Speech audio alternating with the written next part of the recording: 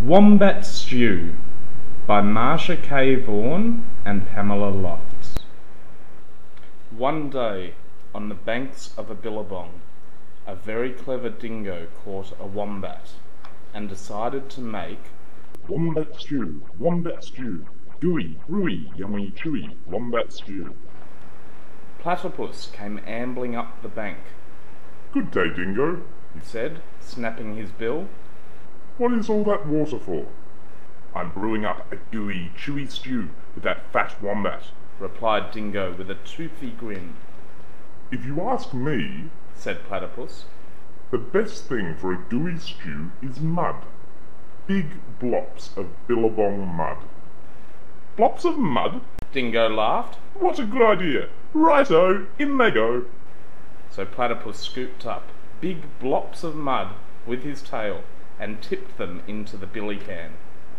Around the bubbling billy, Dingo danced and sang. Wombat stew, gooey, brewy, yummy, chewy, wombat stew. Waltzing out from the shade of the ironbarks came Emu. She arched her graceful neck over the brew. Oh ho, Dingo! She fluttered. What have we here? Gooey, chewy, wombat stew, Boasted Dingo. If only it were a bit more chewy. She sighed. But don't worry, a few feathers will set it right. Feathers! Dingo smiled. That would be chewy. Righto, in they go. So into the gooey brew, Emu dropped her finest feathers. Around and around the bubbling billy, Dingo danced and sang. Wombat stew, crunchy munchy for my lunchy wombat stew. Old Blue Tongue the lizard came sliding off his sun-soaked stone. Silly Dingo, he hissed. There are no flies in this stew. Can't be wombat stew without crunchy flies in it. And he stuck out his bright blue tongue. There's a lot to be said for flies. Agreed Dingo, rubbing his paws together. Righto, in they go.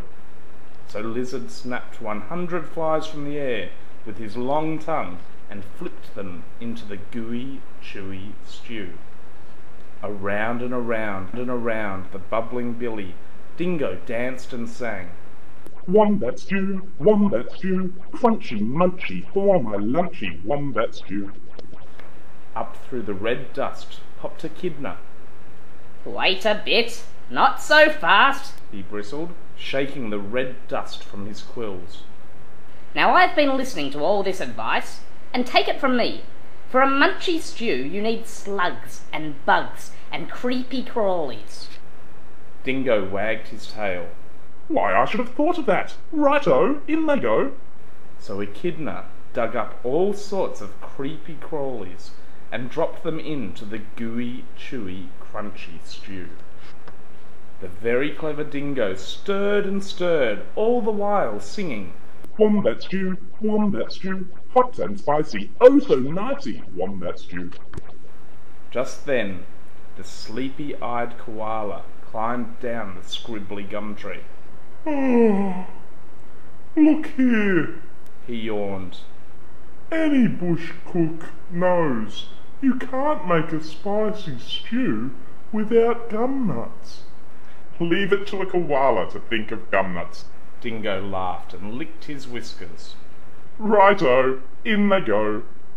And into the gooey, chewy, crunchy, munchy stew, Koala shook lots and lots of gum nuts. Aha! Cried Dingo. Now my stew is missing only one thing. What's that? Asked the animals. That fat wombat. Wait, Stop. hang on, Dingo. You can't put that wombat into the stew yet. Why not? You haven't tasted it. Righto, I'll taste it. And that very clever Dingo bent over the billy and took a great, big slurp of stew. Ah! I'm poisoned.